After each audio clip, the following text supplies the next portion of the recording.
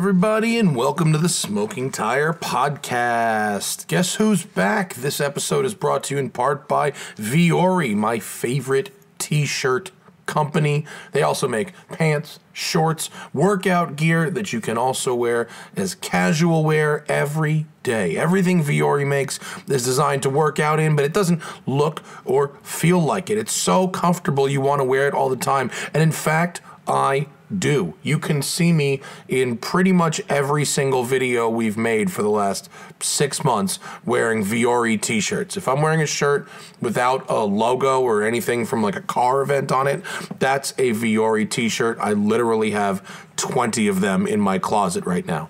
The stuff is incredibly versatile. It can be used for any activity, running, training, swimming, yoga, but also great for lounging, or if you're me, to wear to work. Vuori is 100% offsetting their carbon footprint and offsetting 100% of their plastic footprint by utilizing better sustainable materials for their products, which help empower your best active life. The clothing is incredibly versatile, comfortable, and durable, and designed to look great in everyday life, both in and outside the gym. Their website is easy to find the product you want. The sizing is true, right? And when you get this stuff and you take it out, you realize, wow, this stuff is very delightfully soft, and like, when I wear it to the gym, it doesn't show sweat. I don't get sweaty. I don't like looking sweaty, especially when I'm on camera. If we're filming in the summer, it's really hot out. Looking sweaty is not a good look. The Vuori shirts I wear, which are called the Strata fabric ones, it hides sweat. It just wicks that sweat. You don't see it. It doesn't stain. You don't look wet. It's great stuff. Vuori is an investment in your happiness, and they're offering 20% off for our listeners for your first purchase. Get yourself some of the most comfortable, versatile clothing on the planet at vuori.com/tire. Now, it's not spelled exactly like it sounds. It's spelled VUORI. VUORI.com/tire, and you'll get 20% off your first purchase.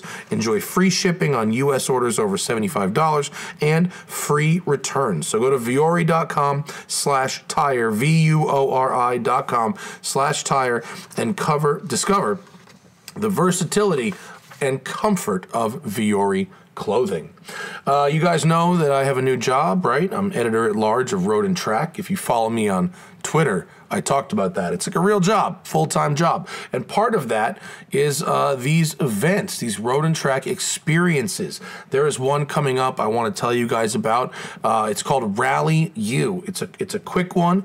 It's up in the Seattle area. It's a 2-day event featuring beautiful Washington Pacific Northwest roads, 5-star accommodations, 5-star dining, and rally school at Dirtfish. Dirtfish is one of my favorite places in the world, and if you are going to do professional driving instruction of any kind, I strongly suggest doing rally school first, because you learn so much about car control. Like, not that the tarmac racing schools aren't very good. They are very good, and they will teach you racecraft, and they'll help you learn lines around a racetrack and feel what it's like to drive at the limit. But a rally school teaches you what it's like to drive beyond the limit, when the car's moving side to side, loose surface, weight transfer, all these concepts that really translate to other types of driving. So if you go to roadandtrack.com/experiences,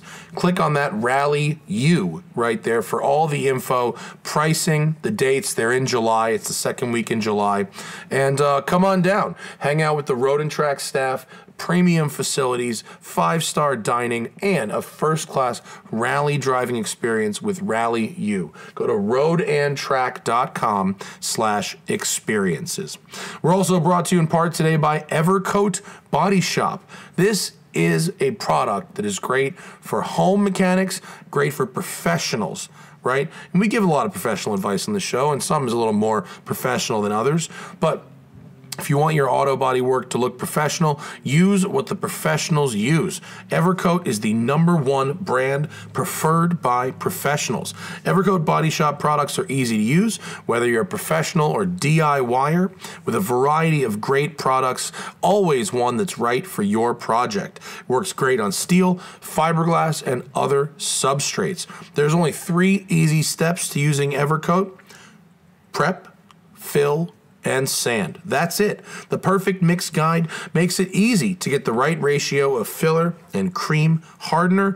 It dries in about 15 minutes and sands up to 50% faster than the competition, giving you a flawless finish. Evercoat Body Shop takes the guesswork out of bodywork and ask for it by name at advanced auto part stores.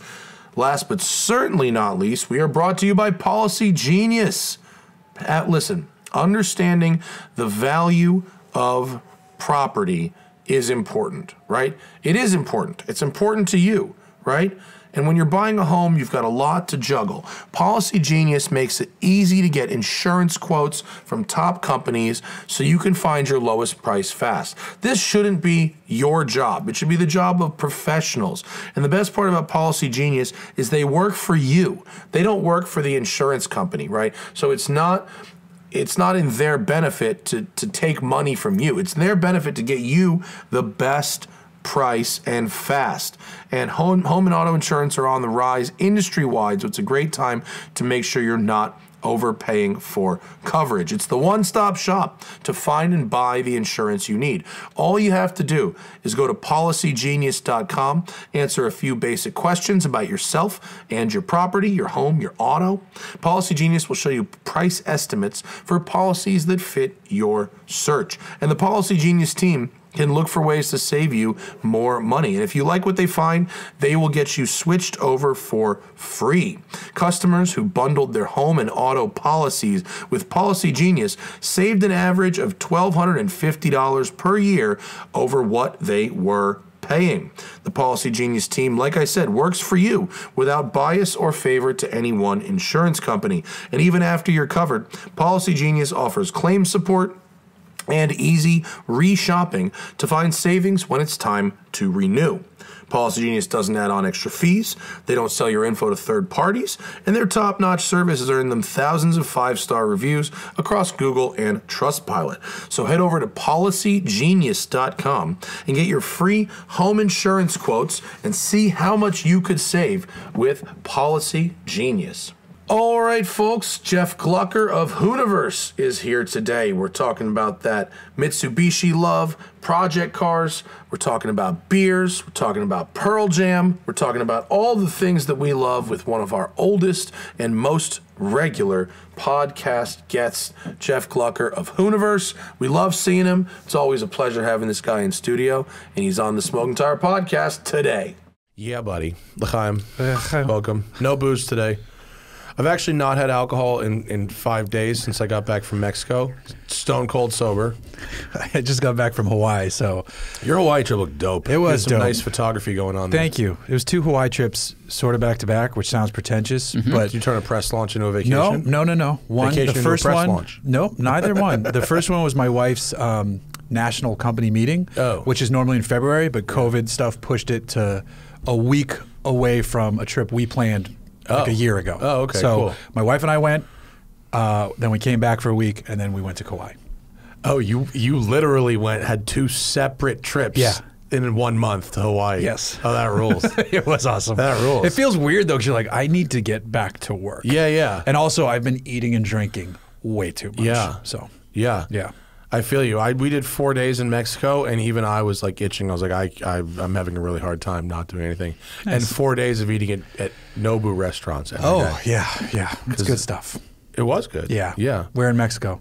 The Nobu Hotel. Oh, there's a Nobu Hotel? Yeah. Wow. There's one in Malibu, too. Okay. Next to the restaurant. Because we were thinking, my wife's already thinking, like, where are we going next? Maybe we pop down to Cabo. So the one thing I learned about Cabo, and I said this on the last show, is it's on the end of the peninsula, right? So you've been before? Okay. For a press launch. Right. So what a terrible place for a press launch. The roads were awesome because it was all dirt. We did dirt roads. Oh, okay. Well, then that makes sense. But pull up just a map of Cabo, please, Zach. So the actual Cabo, which means fucking Cape in Spanish, is the southern part here. Zoom out, please, Zachary.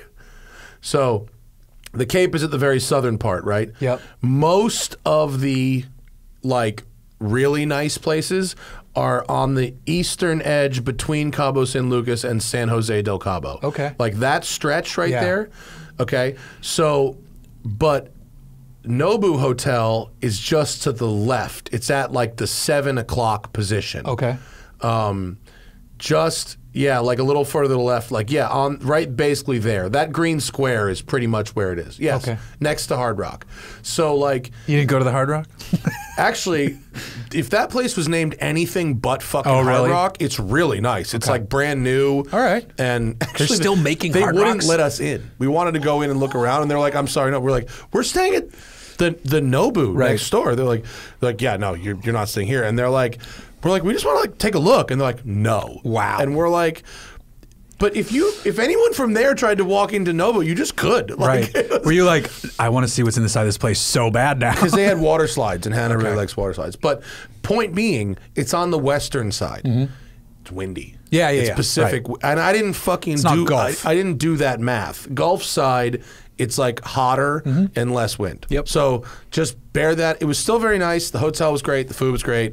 All that shit was great. Okay. But bear in mind, it's probably 10 to 15 degrees colder all the time on that western side. Okay. Good to know. Yeah. Anyway. Good to know. Anyway, yeah. But it's fucking Nobu food. It's all Nobu That's food. insane. I Breakfast, didn't know that was a lunch, dinner, thing. fucking Nobu. Right, like Nobu Steakhouse, Nobu Mexican. I thought it Nobu- was just a sushi restaurant. This No. is like an this empire. dude wants to fucking... And there's like a bunch of them. Is he like a smarter Steve Wynn? Can you just look up how many Nobu hotels there's at least 10 of them. Really? Yeah. They're fucking all over the place. And they really have nailed the aesthetic. It looks just like the one Really? in Malibu. Yeah, how many are there? Are they a global? Global look at that. One of the luxury founders hotel is group. Robert De Niro. Oh, dude. De Niro. Bobby D. De Niro's in the promotional video. Is he It's really? playing in the lobby. Bobby welcome to the Nobu. Bobby D is all about it. Where are the They like latest hotels? Scorsese age him down for the videos and stuff. Yeah, that looks like Greece. Oh, damn. That place, that one's pretty sick. Okay, so this is ridiculous. Yeah, I had no idea. It's not. It wasn't as that photo makes it look very obscene. It wasn't Atlantic City. These are newly announced. Hamburg, Alcobar, San Sebastian. Thaddeus has wanted us to go to San Sebastian just to eat and Santorini, drink Rome, for a long Nolans. time. Santorini's probably great too. Yeah. San Sebastian. Have you works. heard about San Sebastian? When you get a chance, watch the Bourdain Parts Unknown of San Sebastian. It's basically like the main streets of downtown. It's like in between. It's Basque. It's like in between France and Spain. Yeah. And right on the corner. Okay. And like there's these like walk streets and the bars just open and it's just like mad tapas and mad drinking and it's a pub crawl like sounds every like night. heaven. Everybody. It sounds amazing. Yeah. That sounds fantastic. Yeah. Back-to-back Maui, though, sounds pretty Well, nice, Maui too. and Kauai. It's two different Oh, islands. right. Yeah. Kauai's better, right? I prefer Kauai. Kauai's the oldest island. It's more chill. It's Jurassic but it's Park beautiful. status. It's Jurassic Park. Yeah. Where Maui's there's more stuff to do. Yeah, it's more yeah. of a nightlife. And then Oahu, where like Waikiki, that's LA. Yeah. It's LA. Right. It's still awesome because it's Hawaii of the North I've Shore. seen Dog the Bounty Hunter. I know what goes on. Yeah. Look out for the ice, bro. I love Kauai just because it feels there's still fun stuff to do, but it's also just chill and Yeah. I don't know. I it's think beautiful. that's where we look. Can you go fly direct there from LA? You have to go Yes, through. you can fly from LA You can? to Lihue Airport. Yes. Sick. Mm-hmm. That's nice. They also, I was telling Zach this before the show, now from Boston, Hawaiian Airlines just added a direct flight to Honolulu, and it is 11 hours and 40 minutes.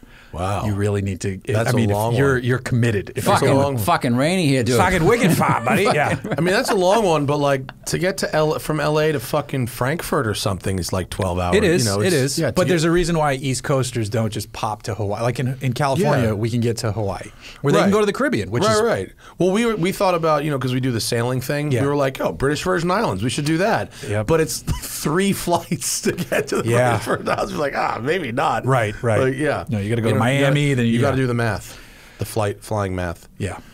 I'm trying to go back to Europe sometime this summer, and got to do that math. Not on vacation. There's going to be Amira Drive. Amira Drive is going to be Europe, and apparently it'll be somehow easier for me to do Ferrari 296 if I do it in fucking Italy and blah blah blah. Blah. Nice. Okay. I don't know. 296 looks like it could be kind of exciting. I don't know shit about it. It's a hybrid twin turbo V6. Yeah. Yeah. It's like a baby called the SF90. 296. Yeah. Is that what it? Okay. It's the replacement for the F8, right? So no more V8 twin turbo. It's V6 twin turbo now. Okay. I know you say that. Yeah, V6 small twin revvy turbo hybrid. Because who just came out with a sick ass V6? MC20. Yeah, that MC20 engine supposed to is be great. insane, right? Yeah, and the NSX Type S engine is also great. Okay. When the fucking exhaust baffles are open. Yeah. Like it's possible to make a great Yeah, V6. yeah, totally. And if anyone's gonna do a decent job, like Ferrari will, like you ever heard of Dino? Dinos sound awesome. Yeah. Like they do. They sound dope.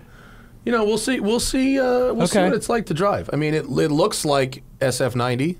Yeah. If you parked one of those near an SF90 but not immediately next to it, it would be tough for me to tell the difference. It's like a soft Focus SF90. It's got a little bokeh. It looks like a happy Ferrari. It's got a nice big smile, almost like a old school It does Miata. look like a happy car. Right. It doesn't look like an angry car. Like an 812 is an angry car. You know what's hilarious though? That shot of the rear 3/4, the red one. I just had the dumbest thought because when the C8 came out, I was like, oh, I was trying to be a Ferrari. And I'm looking like at that, I'm like, oh, I was trying to be a looks like a C8 C8. Corvette. My brother just bought a C8. Cool. Not cool? It's not the best time in his life to be buying one because of just other stuff that we don't need to get into, but I'm very happy that he can afford it. And he bought one, and he's not a car guy. So he's so it's funny because he doesn't realize when you buy a fast car, other cars that think they're fast, when they see you on the highway, he's like, I don't know what it is, man. Every single fucking Charger that pulls up next to me revs on me. I'm like, don't. He's like, no, I know. I'm like, just be smart. That's called Duntov's rule of Charger. Right? Yeah. So he's happy. I don't want to talk shit to my brother. I was like, before you do anything to this car, though, just run it by me. Like before you do exhaust and wheel. He's talking about modding it? Yes. Oh. He's like, I'm thinking about headers. I'm like, you don't even know what headers are. No. Why? Be very careful about that. Right. Yeah. I'm like, the less you do to this car, the better. Yeah. Wheels and tires. That's good for most people. Yeah. Maybe exhaust. And you have a decent chance chance of making that thing sound like shit. Yes, you do. Yeah. Yes, you do. I think Borla might have a good kit for it. And with a mid-engine car, you're now talking about different types of heat management and stuff. You might melt shit. That's I mean, true. seriously, it could happen. Yeah. People who put like aftermarket headers on fucking Lambos and Ferraris and stuff, you melt stuff. Yeah, and then the bumper's gone. Yeah, you shoot fire. Now you get the fire tune, start melting shit. Yeah. What's his motivation for wanting to mod it if he's not a car person? Just because he chicks. No, it's he's getting brought into the this game. could be louder, right? I'm like, yeah, it could be. The C8 is a little quiet. So he met another Corvette owner that was trying to convince Has he joined a forum? No, but he sent me a picture of a hat. He's like, I think I might become this guy. I'm like, don't become that guy. And he's younger than me too. But then he also at his gym, he parked and he came out and he has a white with black trim one, and there was a C7 the same way. He's like, look at this fool thinking he's better than me. I'm like, he's already going. He was joking when he sent the message. Is it a manual? He is better than you. No. Oh, right, yeah. No, it's I'm happy that he got this car he wanted. So cars at the gym, especially if you go to like a meathead gym, the parking lot can be very, very interesting. So he lives in the Woodlands, which is outside Houston. Yeah. So the cars you're going to see are Lambos and F350s. Right. And the F350 guy probably has more money than the Lambo guy. Of course he does. Yeah, nothing Got to fuel that thing. Yes, Lambos are reasonably efficient on the highway. Yeah, that's true. Yeah. I worked out at Gold's Gym in Venice once. Oh, really? The parking lot was extraordinary. Not as extraordinary as the things I saw inside the gym, but like the parking lot was like G-Wagon, wide body Charger, wide body S-Class, like multiple everything chopper, modified. Everything modified. I modified my body. I got to modify my car. Everything on rims. It was the meatiest cars. Wide body Chargers, I'm on nitrous, my car's on nitrous. It was the meatiest shit ever. That's awesome. Yeah, they get the nitrous tank, but they slap the sticker of the steroid brand they use on the nitrous tank. Balls. Yeah. And the most important thing is that you got that Instagram handle on the quarter window. Gotta have it. I love your it. Petter Solberg. I love it when I see those on stock vehicles. Oh, yeah. I'm like, why would I follow your Dodge Caliber? Like, I don't know what we're doing. Our mod's coming, and you went with the sticker first. Yeah. Like, let's get at least the wheels and tires and maybe I think it's an just intake. the targeted advertising that got them.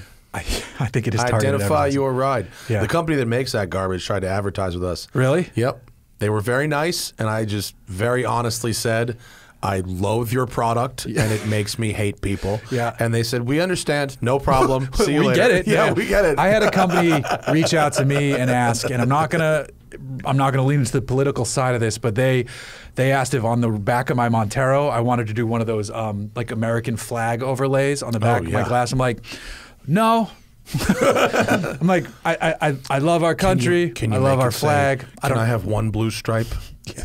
I'm like, I'm not putting the flag on there. Like, I have a bunch of dumb stickers and like stuff that makes me do laugh. Like a rising sun, like a Japanese, like a rising sun on it. Yeah. I got a tattoo recently that has a sunset portion on it, and it's like a reddish.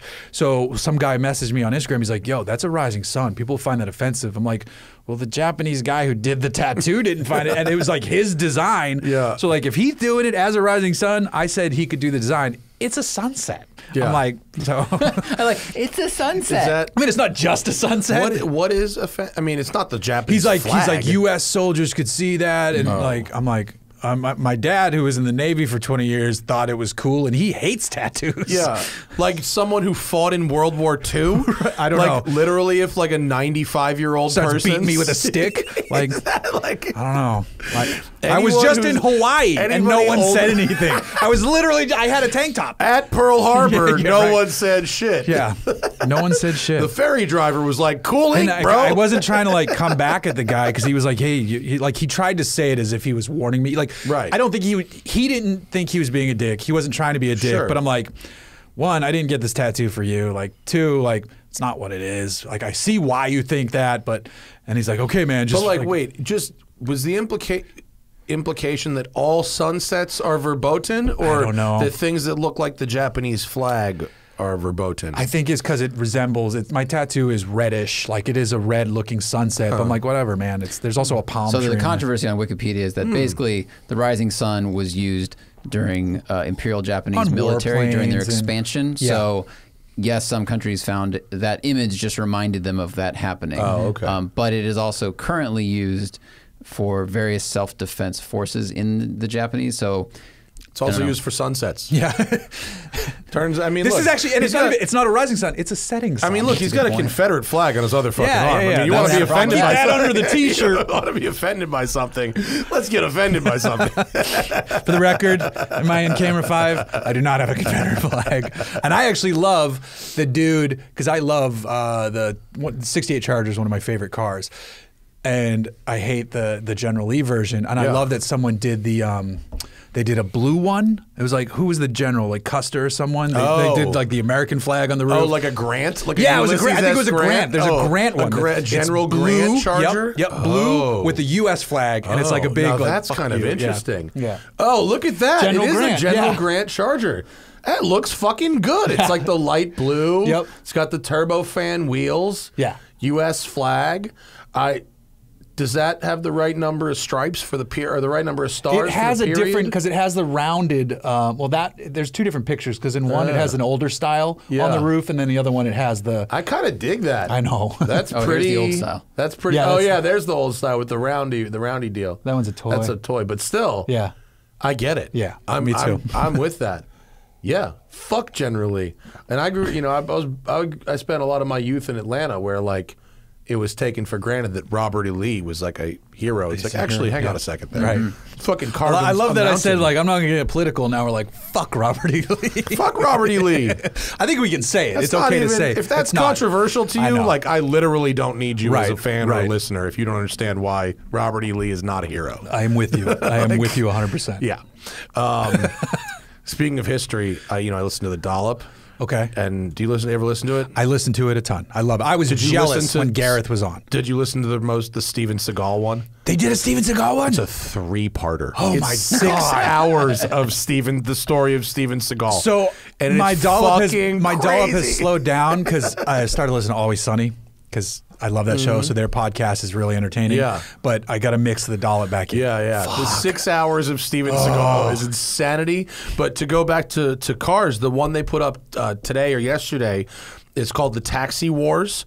But it's about the invention of the taxi cab, the creation of checker cab and yellow cab, and also the invention of, and also Hertz Rent-A-Car. It's all tied into one story. They literally had gun battles. Like there was gun battles between Yellow Cab and Checker Cab. Did they talk about medallions at all? Yes. Okay. That's what the gun battles were fucking over. The city endorsed one company versus another, Right. and they were literally having fucking shootouts. And you would in the you would cabs. pass those medallions down to crazy. family members. I Yeah, think. yeah. I mean, at one point, like whatever the last year was before Uber really took over New York City, that fucking guy, that asshole guy with the crazy Lotus, Frank. Oh, That guy who was like a real fucking lunatic and fucking loses shit all the time. Yeah. That guy got all his money from medallions. Really? Yeah. He sold his medallions and then retired to California. Oh. But like the last year before Uber, a medallion was like $500,000. that's insane. Can you look up the value of a New York City taxi medallion? Because you still do need one to run a yellow cab. But it can't be the same. No, certainly not. Right. But it peaked in like, 11 or whatever. That would suck to have bought Wikipedia. medallions. Around at the 2010, peak. the market value of a medallion was $600,000. It peaked 2013 at over $1 Million. million. Wow. Yeah. And now million I don't know bucks. what it's worth right now, Ooh, but we'll find out. yeah. When it's Uber not- came, they must have been like, yeah. you've got to be. Yeah. Well, because the medallions, like, yes, it was kind of a scam with unions and all this stuff and self-dealing and all this Right. crazy shit.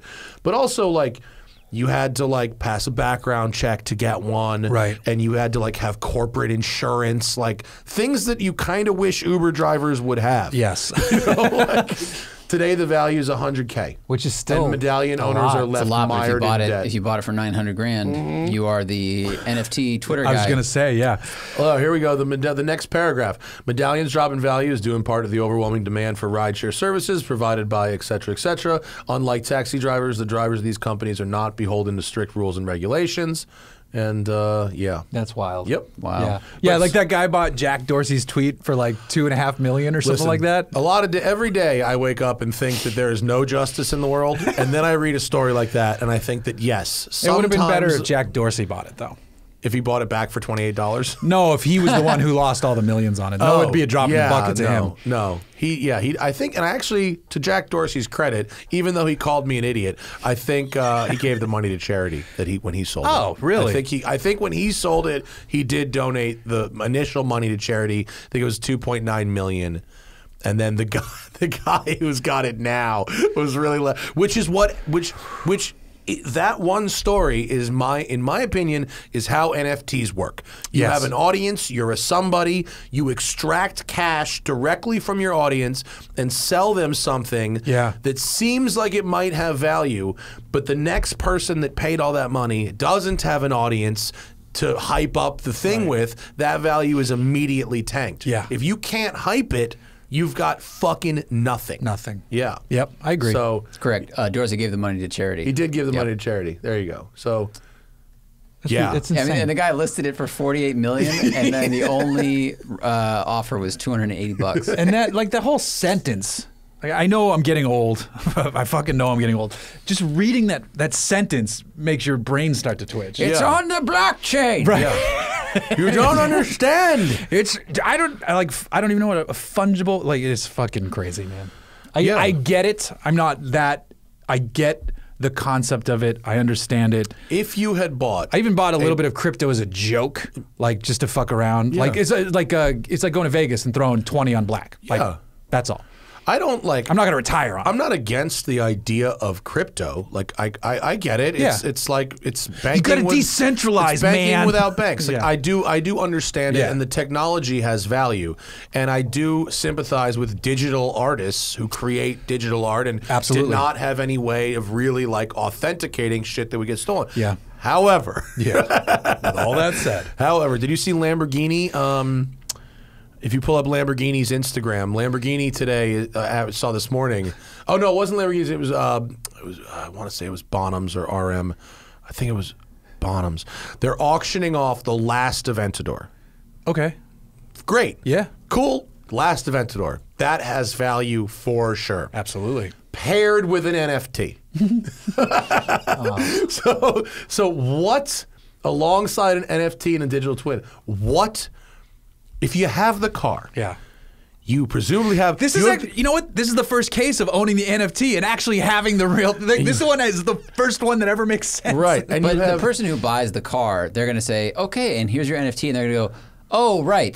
Talk to my grandkid, I guess. I don't know how, like, they're not going to care. They're going to give it as like an Easter gift. Here's an NFT. With cars, it makes even less sense. Like you have here's the title. There's a VIN. Like there is a way to authenticate this. I've heard related to cars. I've heard there's ways to use the blockchain in the future for like vehicle titling.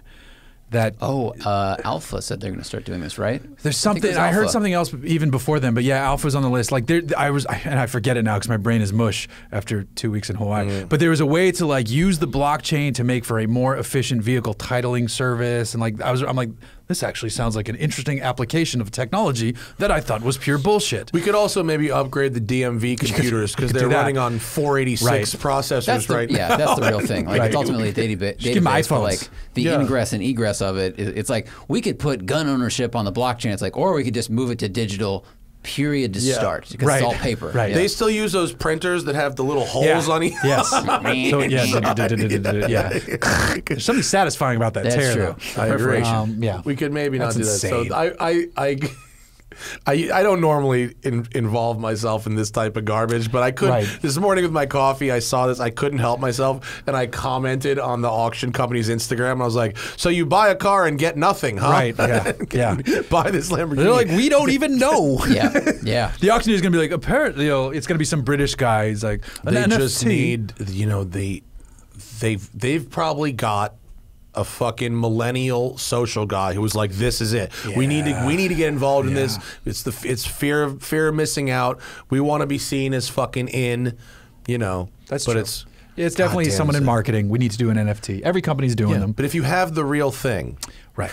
Well, the NFT was created in collaboration with a digital artist and Steve Aoki. I'd rather Steve Aoki threw a cake at me. And I would love to know how much they paid Steve Aoki. He must be like, everyone I work with is stupid. Like, my family made their money from restaurants, which is a thing. I make music, which people enjoy. My sister's an actor. Like all this stuff that like, there's something tangible or at least visual that you can take in. He's like, you're going to pay me to do this?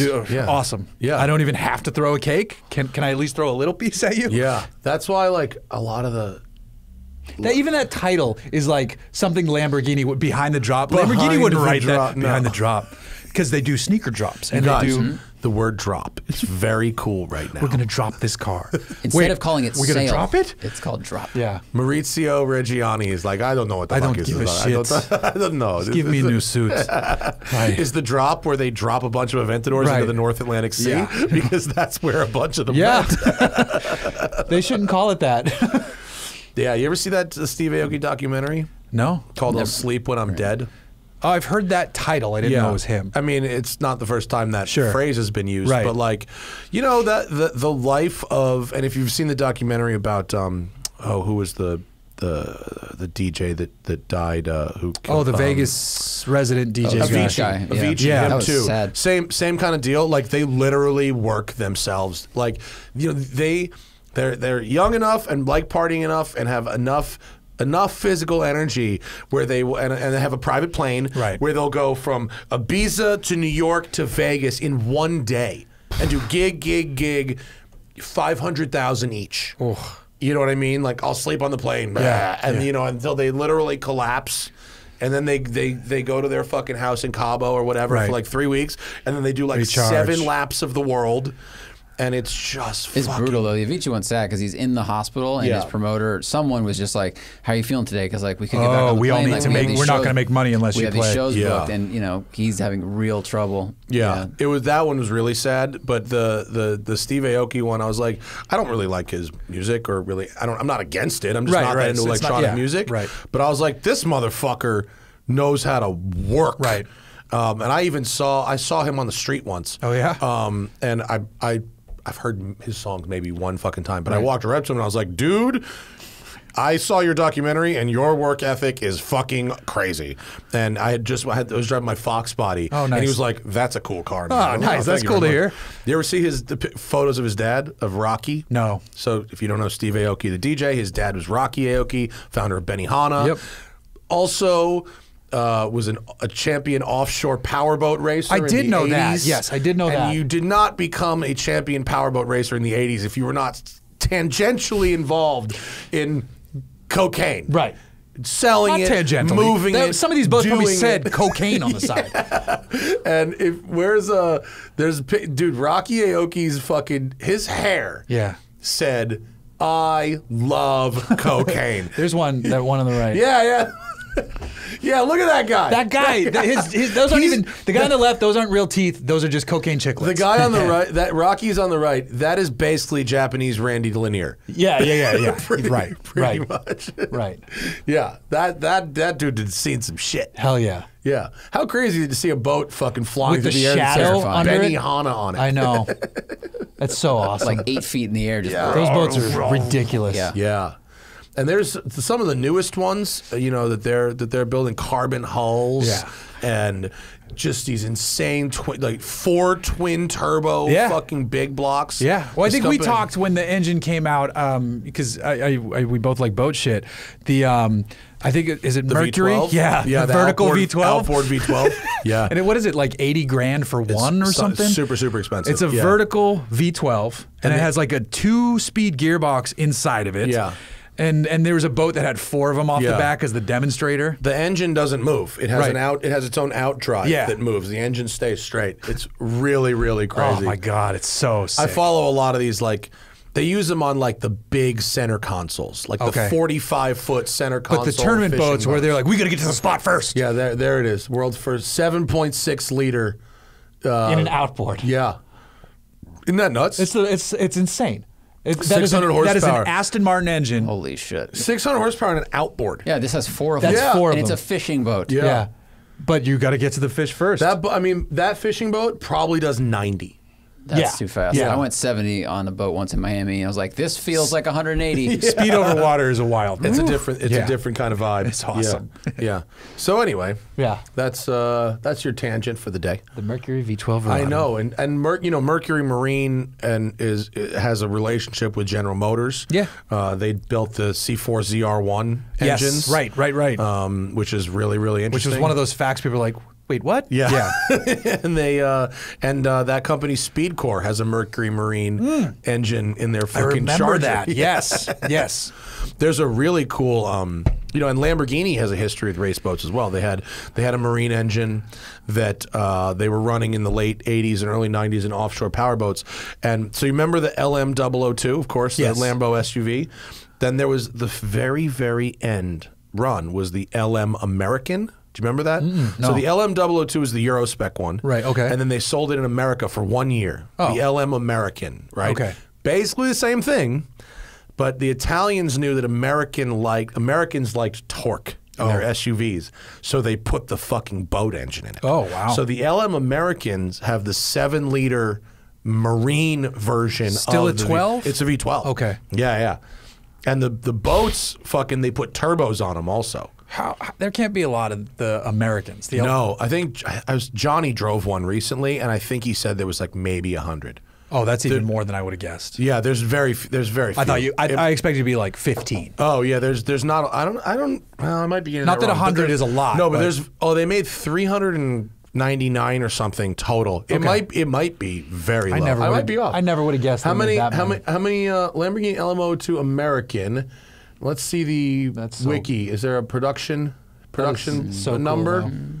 Here's the wiki. Oh, look, one went on Petrolicious. Let's see what the wiki says of production numbers. AKA, I love that in the wiki. It's like AKA Rambo Lambo. Yeah, Rambo, 328 Lambo. Total produced. That's very few. And then scroll down to production. Is there?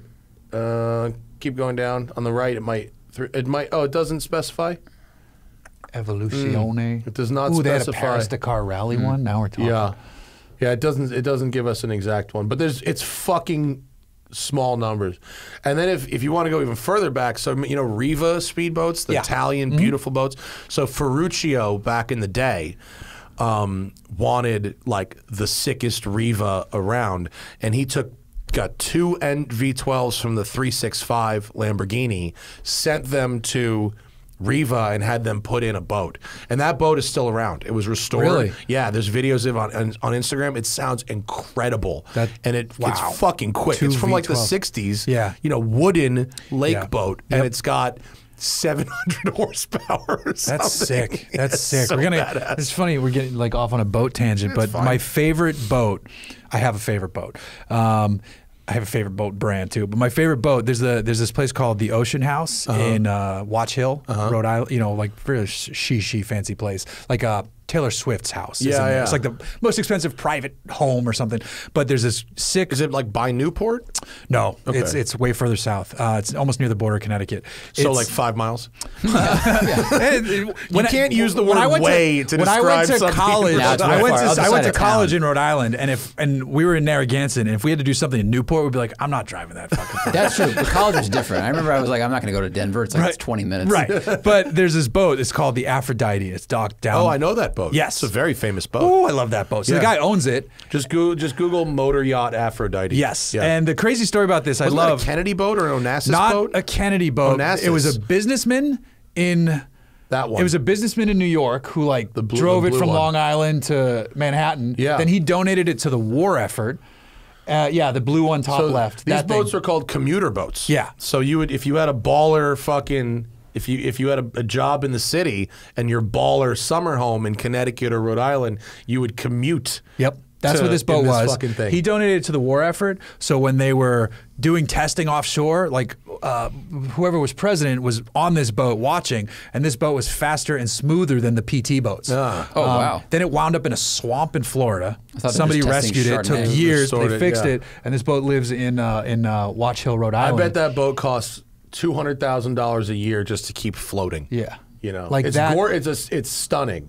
Oh god, yeah. That photo. It's funny, that photo you just pulled up, almost looks like, because we go there when we visit my wife's family, and that photo almost looks like it could be like her cousins in the background. Yeah. That dock, it sits there. You can I sit there and I stare at it. It's the best boat. I drove a boat kind of like that was built for Billy Joel. It was Billy Joel's I saw commuter. that. Yeah. That did 70. Yeah, and it was that big. It was a 60-foot boat that had 0 staterooms. Oh, really? Yeah, because it was a commuter boat. It's a fucking day boat. Well, what's inside? Just like bench seating? Bench seats and a table and a big-ass bar. Like a stand-up bar that would have a bartender at it. Like a piano. And a head, a bathroom, and then just a table. No fucking staterooms, dude. Wow. We're not sleeping. We're taking this bitch back to the means crib, you got, dude. no weight in there, too. That's probably... It was so fat. It was really fast. And it handled really well, too. Right. But you drove it out here, right? Yeah, it was in Newport. Yeah. Yeah, it sold. It had Big Boat Ben had it. Follow Big Boat Ben on Instagram. He's my fucking yacht, my yacht master. Nice. He's the guy. I love that. I'm like one of the 7 people who like the boat takes.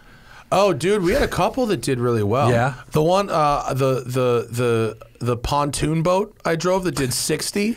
That one had 1 million views. A couple of them, a couple of them snuck up. Pontoon boat that did 60. That's awesome. Yeah, my buddy has a pontoon boat in New Hampshire that has a roof that you can go up and a slide down, but it's also fast enough to ski off.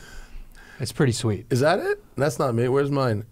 I don't know where mine is. Oh, there it is. The Tri-Tune. 350 mile an hour, 725. The 725 RS, dude. What a name. McLaren's going to be knocking on his door. I did that one on Lake Lanier in Atlanta. That looks rad. It was really fucking fast. It was no joke, that thing.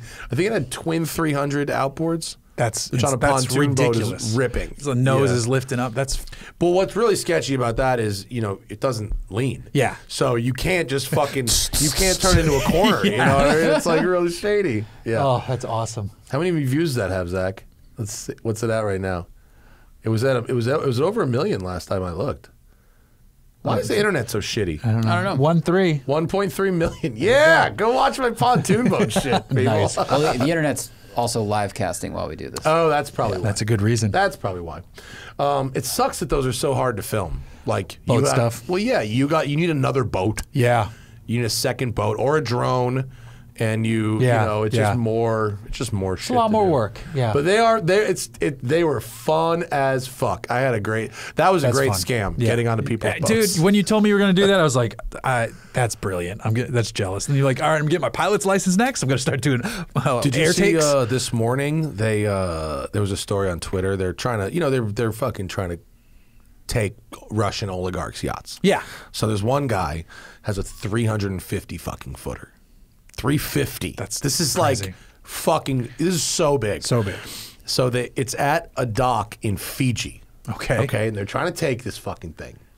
Yeah, that's it. I bet the picture they pull up is. Oh, that's not the picture they had. If you go to my Twitter, it's right on top. The photo is them fueling it. Okay, to fuel this thing, they had 7 tanker trucks. What? This yacht has a 103,000 gallon 103,000 fuel tank. Oh my God. So what's 103,000 times $6? Fucking crazy. It's like 700 grand to fucking fill this thing up with gas. It is the most. Fiji doesn't have that much gas. Oh my Yeah, God. right. Yeah, you can't just hook this thing up to like a dock pump. You have to arrange that months in advance. Yeah. I wonder what what's the range though? 8,000 nautical miles, which is 10,000 miles. It's 1.2. So half the Earth. So you go right? You go halfway around the Earth without refueling. All right. Yeah, look at Wow. It's a sick boat. I mean, I don't believe that individuals should be able to own things like that. Right, right. But it is an amazing. Welcome aboard, Amadeo. Look at all the trucks, dude, on the my dock. God. There's 7 trucks. Isn't that wild? Wow. They're just lined up. Right. Like Fucking bananas. I mean, yeah, it's like yeah, paint it take gray. that guy's boat. You think one of the It's a guys like, yo, battleship. can we just do a half tank? Like, I'm using my my government account. Like, Yeah. Hey, I haven't been reimbursed from the last time. right. Though if he gets miles or points on his card, he is. And look in at the money. size of his radar spheres on Yeah. top compared to the size of a semi truck. Bigger. Yeah. Bigger. It's like the largest. Because those are boxing probably ball. like Euro style semis. And Apparently, he had gone from Mexico to Fiji nonstop. I've heard some of these boats, especially the Russian oligarch boats, have like countermeasures for Some of things. them do. Yeah. But that's not what the. If you want to be really next level in the world of Russian oligarch yachts, what you need is a support yacht.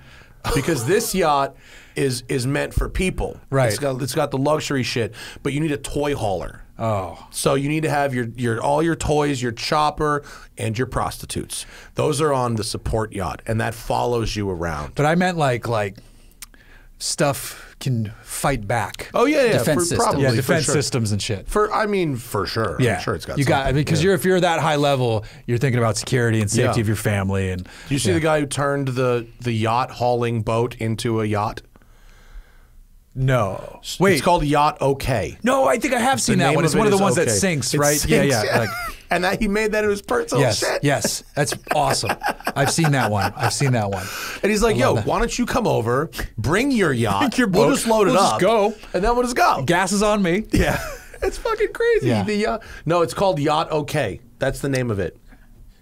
Nice. Yeah, Yacht OK. Billionaire bucket list. And there it is. Look, that's it. Yeah, With it fucking the sinks. playing field. Yeah, it's fucking. Oh yeah, and there it is, sunk in that one. Yeah, look, he's Yep. got a soccer field on the bitch. Yeah, it's like you turn a Reliant transport truck And then he's into got your the, RV, that's like and then a- your friends can like pull up. Because that's Yeah. a big sailboat right there. That boat is 150 foot sailboat on the back of it. Oh my god. So semi-submersible. Yeah, so it sinks. Right. And then you drive your boat into it, and then it lifts up, and that's how you transport. Isn't that crazy? 480 feet long. Yeah. that's insane. That's too Right? much boat. Find that, confiscate that shit. Yeah. That's- I'm just gonna sink, bitches. That's crazy. Yeah, it's probably I'm good pot for, like, submarine. good for Yeah. hiding. Yeah. Yeah. No, that can't be it. That boat's tiny. There you go.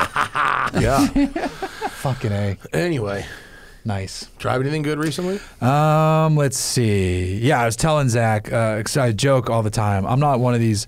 There's a handful of journalists where they're like, Porsches are the best, man. It's Porsche or nothing. You know, there is no substitute. I came up with that. You know, like, that was my tagline. I'm like, okay, I don't worship at the altar of Porsche. And then you drive one, you're like, God damn it. Yeah, that this happens. is so good.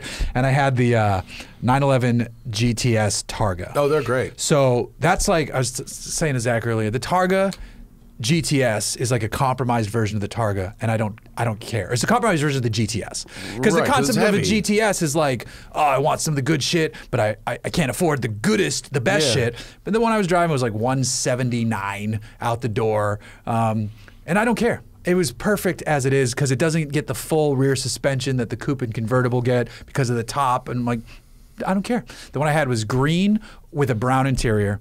It was gorgeous. Oh, gee. I hadn't driven one of the earlier manuals because everybody said the earlier manuals weren't great in the Porsches. Or at least, I mean, if you go back to the 991 7-speeds, like they're not the best, but the 992s are fine. Yeah, this felt great. I think the GTS even gets like the throws from a GT3 short or shifter. something. Yeah. So it was fucking awesome, and it sounded good, and it was comfortable, and it was gorgeous, and I loved it. And then I like get angry at it. I'm like, fuck these cars, man. Yeah. That's well, that one, the Targas are just kind of heavy. When you start to really push them, they feel heavy. But as a daily, it's perfect daily. I didn't like also with the manual because I know the PDK is better, but like this has rev matching, so I don't have to try that hard to shift it in traffic and. No, they're not hard to drive. Loved it's it. It's not an exercise. When no, you drive it was not. stick. It's the clutch. There's no workout with the clutch. I got the Heritage Targa that had the corduroy interior. Corduroy. It was awesome. Wow. It was fucking cool. So then I'm pricing them out. I'm like, well, I got to do paint to sample if I was going to do one. So like when I was done daydreaming, mine was 212. I'm like, what the fuck? Like a few years ago, that was a Turbo S. Yeah. And it's bananas. I have a Turbo S right now. The yellow one you posted, right? Yeah, it's 226. Yeah. And it's the lightweight, so it's had no back seat. They just take shit out and add money. Yeah, so it's got no power adjustable steering wheel.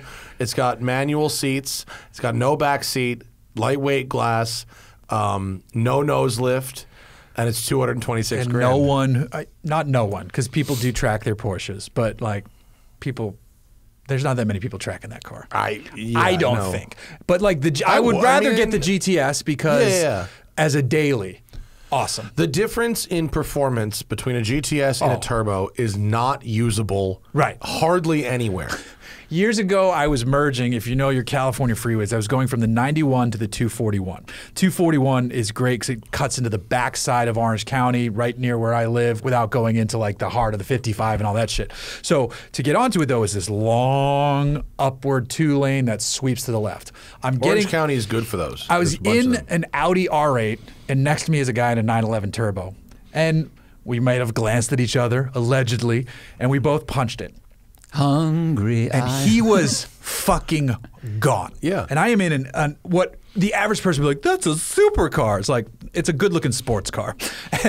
And this guy was gone. And I was like, I'm laughing. This is a dumb. And like the car it looked stock. You know, there's nothing to give it away for not being stock. And we get up to him. He's like, yeah, you know, yeah. I'm like, bro, like bow down. Like that was fucking ridiculous. Well, because he's making all the torque at zero, basically. Yeah. Gone. It was eye-opening. I had the Turbo S in first week of April 2020. So it's nobody on the road. Okay. And I got 5 miles from my house before being pulled out of the car by California Highway Patrol, told to put the keys on the fucking roof. I mean, literally, and almost arrested and had the car impounded after hitting the throttle one time. Wow. And then when I went to make the video, it rained. Oh. And so I didn't really get to it. So this is, we get to have like a real go this time, fortunately, if I don't get arrested between now and then. Years ago when the most recent GT350 came out, I drove to Malibu to take it from the journalist who had it to shoot his B-roll. Like I was hired as freelance to shoot his B-roll. So I get it, I drive up here and we're going to go to the Malibu Canyons. I get on the 10 that cuts and goes under? Under the tunnel. Yeah, and I just got on the freeway. I maybe got up to 3rd and I got pulled over. coming out of the tunnel? Not even, I didn't even get to the tunnel yet. They were and under the cop was like, this is the new one, right? I'm like, yeah. He's like, there's another cop up ahead, man. He's like, just slow the hell down. I'm like, yes, sir. Yeah. No, I got the, do you know how fast I had to go to catch up to you? And I was like, well, you're in an F350, so you had to go 99, I'm guessing. Right. You know, like you couldn't go fast. Right. And obviously when someone says that, that's the first indicator that they've got nothing. Right. Yeah, that's And true. Off the record. He's like, no, tell me, how fast did I have to go? Off the record made that shit go away in 2 seconds. Yeah, I have used off the record for one, and not speeding. It was, but this is a good plug if they still work with you. Of course they do. I was driving my daughter to fucking kindergarten. Took my wife's CX-5, and there's a turn that it dead ends into you go a left or a right. And there's plenty of visibility to the left or the right. You can go straight if you're going into like a complex that's a parking lot. So I roll up to the stop sign. I had a red light. There's no one coming. I clearly see it. I roll the light and I go. There's a motorcycle cop on the inside on the sidewalk. And I was like, mother I'm like, my daughter's in the car. I'm like, in my wife's seat. I'm like, I'm not speeding. Like, make it worth it if I'm getting pulled over. Yeah. I immediately pull over. I didn't even bring my wallet because I was driving. Like, I didn't. He's like, do you know your driver's? I'm like, I do because I write it down so much. Not for tickets, but I fill it out every week. Right. That happened to me once. He's like, do you have your ID? I'm like, I'm not going to say it out loud. I'm like, blah, blah, blah, blah, blah, blah. He's like, why do you know that? Yeah. I rattled it off in 2 seconds. Yeah. He gave me the ticket. I was like, I'm like, wait, Matt works with this company. I'm going to try it. I did it. And the lawyer was like, $200, where the fine is really expensive. It's like $650 to $800 for that. You have to go to court. Yeah, and all that shit. Stuff. I was like, I don't feel like dealing with this. So the guy kept, like, he wasn't good at communicating, but he didn't need to. And then if I like really pressed him, he got back to me, and he kept delay. And then I get a text one night. He's like, it's dismissed. You're good. I was like, it's done. Wait, what? I thought he was going to get it reduced. Or this. He's like, no, it's good. I was like, what the fuck did you possibly do? I've used it 3 or 4 times. They've always vanished. It's brilliant. Great. I'm going to look into the camera again. Amazing. Use it. Offtherecord.com/TST. Off the record, Or code TST10 on the app. They do not advertise with me, and I can tell it works. Why don't they? Yeah, I don't know. We should connect that. There's no reason we fired not the podcast back up. But, there's no reason not to. They should. There you go. And yeah, so that I don't know. When they go, do you know how fast I had to go to catch up to you? That translated into non-cop speak means I got nothing, right? And I'm offended because it took me a long time to catch up to you. Have you ever tried to crack a joke? Or like use some humor with the cops? Yeah, of course. Yeah. You ever try to do that with a black friend in the car and they look at you like you're fucking crazy? That's a whole Chappelle bit. Chip, no! I didn't know I couldn't do that. Yeah. Great bit. Yeah.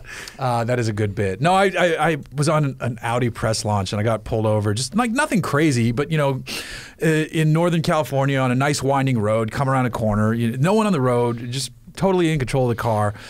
And it was probably like a lower, because it was a 1 lane each way. So it was probably speed limit was like 55 or 60 or something like that. And I was probably doing like 75, maybe 80. The cop, no, I wasn't going that fast. The cop comes up and he's like, and he looks stern and pissed off. He's like, do you know how fast you were going? I was like, I don't know, speed limit's X. I was like, maybe going over, I said like, whatever I quoted him was like 5 over. And he looked at me like I was an asshole. Yeah. He goes, I have you on radar at this. Yeah. I'm like, okay, just let me grab the paperwork and there you go. Yeah, that's why I just said say no. Yeah, I got popped on that one. Did you hear that someone had just broken a round trip cannonball record? That sounds like a nightmare. Red Ball to Portofino to Garrod to Red Ball. It's like 65 hours. So they made a new metric basically, and they did it in a fucking Saab 9.5. That is it worked the whole time? Only 5 hours longer than the electric run I made in 2019. One way. Yes. Oh, imagine that's 65 impressive, actually. Hours. Fuck that. That's crazy. Obviously a team of people. Like that's not a. It seemed like there was maybe 3 people in the car. Yeah. But why? I don't. It doesn't even seem. It doesn't seem adrenaline fun. Crash at the first Portofino, and you're like, we got to turn around. That'd be wild. Because you got to just go and you don't want to dwell there. You got to get on the road. No, thank you. Yeah. That's fucking crazy. That's an absolute nightmare. It's literally the worst we did thing. 3 it's people. Just about the worst thing I can imagine driving. But the best way to set a record is to make it up first. He didn't make it up first. It broke. Yeah, they broke an existing record. It was not corrected. I'd never heard. I never heard it before. But Doug, Switch Cars Doug, who is like in charge of this now, I guess. He said that in his Instagram post that they broke whatever the record was previously. That's wild. I love that when COVID first hit, there's like the record's been broken. The record's been broken. Wait, I'm just getting the records. It was like 10 in the record's been. Yeah, people were like, wait, there's a pandemic. Get the fuel. No one's on the road. Perfect. I'm gonna need a 60-gallon fuel cell and some fucking vehicle wrap. Yep. Make my tail lights look like Honda Accords. That was actually brilliant. Mm-hmm. That was E-Class. The E-Class and the Audi. Yeah. Did you see the Audi? I only saw the E-Class. No, the E-Class that looked like the Accord was amazing. Amazing. The Audi that they turned into a Taurus was even better. Oh, I would have thought they would have went like something Volkswagen. No, look, they made an Audi into a fucking. They made it look like a cop car? Taurus. Yeah, cop Taurus. Oh, that's brilliant. Yeah. It was very good. Right there, yeah, bottom left, you can see the lights really look like it. It looks better from the back. Yeah. It looks like a Taurus. That's smart. It's pretty cool. Real smart. Yeah. Really Those guys smart. are getting pretty good at fucking tape. Is that the same Mercedes people or no? Yeah. Okay. Yeah. It's, So it's Arnie and Doug. They're having fun with it. Yes, they are. That's pretty funny. Yeah. All right. Yeah. When we did it, we did it in 2019 just to show you could go across country in an electric car. And the plan was, we're like, wow, we're going to beat Kyle. You know, Out of Spec had the record at the time. We're like, oh, we're going to try to beat Kyle's record. And then we're like, there's no way we're going to do it in this car. Now the goal is to just do it, to show you can do it in an electric car. We had to go further south than we wanted because we couldn't cut the panhandle in Texas. So we had to go all the way down to El Paso. Ugh. Yeah. So full driving time and counting charging was 60 hours. That's a lot. But did you nap while you were charging though? Yeah, you could. And there were 3 of us, so then we could do the nap. Yeah. And it was the best. It was in a Model 3? e-tron. Oh, so not even like We didn't have super good range. And yeah. and New York got a cold snap right before we got there, so we had to cut the first charging stop shorter than we wanted. And so then it snowed in Colorado, so we couldn't go that way. So we're like, we don't have a shot at the record. We just are gonna show. Electrify America was like super happy that we showed you could just do it. Yeah. And this was before they have more chargers now and shit. So now the problem with electric road tripping is if your destination is not a major city. Like Hannah and I went to wine country and then spent a couple days up there and then tried to come, and it was like there was nowhere to charge at all in wine country. Yeah, which is crazy. crazy. And that's not entirely unique. If you went to like a ski town or whatever, like there might not be. They have to be jumping on it. Like Napa, because there's so many Teslas coming from San Francisco, though they can make the trip. And that was what was weird about it. It was how many. I think there might be a Tesla supercharger, but there was nothing from the other. There's a lot of like coming soon with these. I mean, if you look at the maps, and especially online, there's like the gray ones, which is like this will be built soon, or the site has been purchased, and you can see like in a few years. Meanwhile, the hydrogen car guys are like, come on, man. Oh yeah. I got a Lucid to go to Phoenix for Pearl Jam. Oh, so I'm gonna do that in one charge. Who's the Lucid contact? I need to talk to. I want to drive that car. You haven't? No. Oh, we can set you up with the guy. I don't know who the PR person is. They're cool. Okay, sweet. They didn't have very many cars in the beginning, but now they have cars. Okay. Yeah.